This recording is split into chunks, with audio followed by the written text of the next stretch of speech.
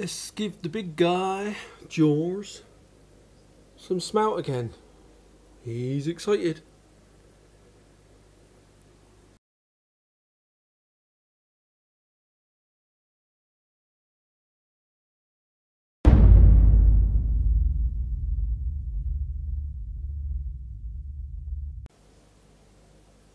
He is shooting around. He is shooting around. And yeah, well excited. Boy, he looks good today. Let's give him some smelt.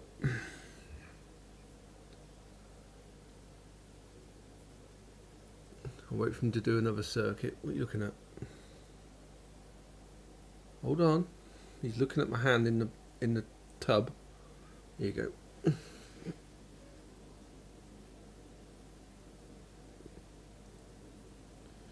He got me a bit worried then. He went a bit high. I wonder what he was going after. Oh, just spat a bit out. I don't know if I got that in film then, because he kind of caught me off. He went high, and I thought he was after me hand. So I don't know how much of that I got in the film. He's awesome.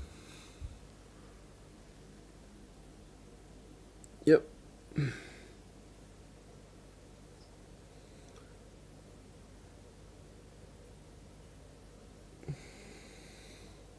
Nice. I saw a film on YouTube the other day. Somebody hand feeding Sarah Salmus piranha. Bear in mind that those who don't know, Sarah Salmus are really aggressive. But he was hand feeding with his hand right in the water, like I do, and it just goes to show. And it took it as gentle as Jaws does.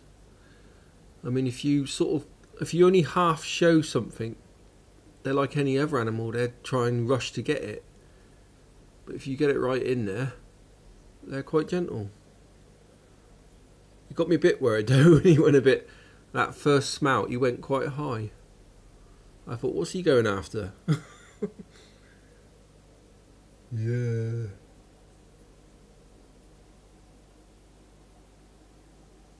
Yeah, I was going on in my previous film. I don't know if you saw it or not, but soon that barrier might be coming down. I might be purchasing 2 more red bellies that are about 6 inches, 5 to 6 inches big. They're 4 inches, just over. And when I add them to this tank, I'm pretty sure the barrier will come down. In goes the 2 red bellies, and they're all together. And whatever happens. I mean, they are definitely making out a little. It's like they want some space, more space. And I think I'd like 5 in here, decent sized Pygocentris. Bit of a risk, but you know, I don't know. I don't know. It's a hard decision. But when I add 2 red bellies in here, it makes sense in some ways. That's when the barrier comes down, change the dynamics, and everyone's in the same boat, kind of thing. We shall see. Good feed though.